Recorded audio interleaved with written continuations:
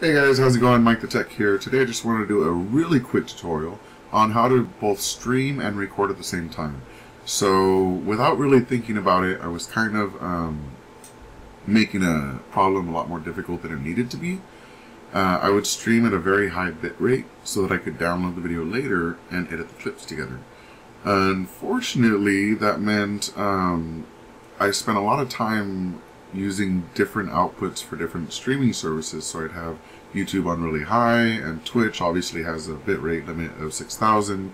So I was kind of at a loss on how to get everything done. And then I realized, well, maybe I can run two versions of OBS and record and stream at the same time, and kind of overthought that too, when really it was easy the whole time.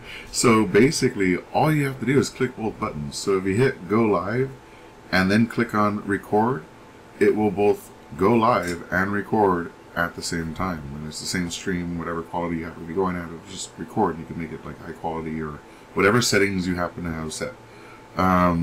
So that fixes the entire problem. And to make it even easier, you can time these two together and have it time exactly perfect and record and stream at the same time just by going into settings. And then down here in output, under general, you'll see automatically record when streaming. How did I miss that? But anyway, that's all you have to do is go in here and click on go live and then record at the same time, or go in and change that setting to have it automatically do that for you. Super simple, super easy. Thank you so much for watching. If you have any questions, leave them down below. Have a great day. Peace.